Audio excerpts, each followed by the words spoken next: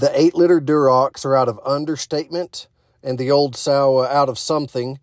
She would be Frontline and Bishop's grandmother. Bishop will be an Understatement son we've just recently released. Understatement's a Statement Day pig that we bought for $16,000 from Brock Heron a couple springs ago.